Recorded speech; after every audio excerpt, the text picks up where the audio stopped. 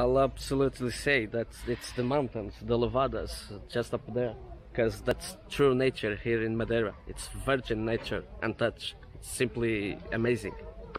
Is there something important to remember when I walk? Do I walk the Levadas? Yeah, sure, but you gotta be careful. Because some of them are tricky, and there's been some fatalities, unfortunately.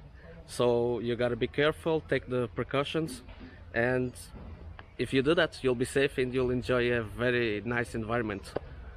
Do you have any specific region or place I should go to? Well, I would say Paul da Serra, because there's a lot of Levadas just over there. There's many in Madeira, from one end to the other, but there's a big concentration over there, and there's some Levadas over there that the same Levada you can take many routes.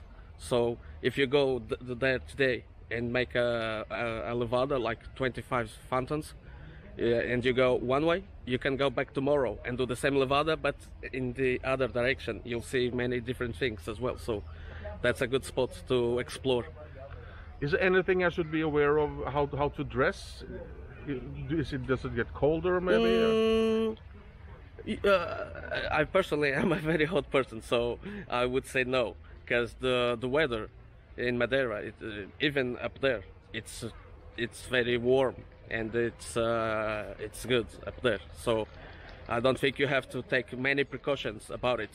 But if you want, it depends on the days. You can take a coat with you and see how it goes. How do I get the best experience? Well, I would say go slowly. Enjoy every moment, because there's so many things up there. You can see the Levadas itself. You can find many types of flowers that you don't see it in Funchal or other areas.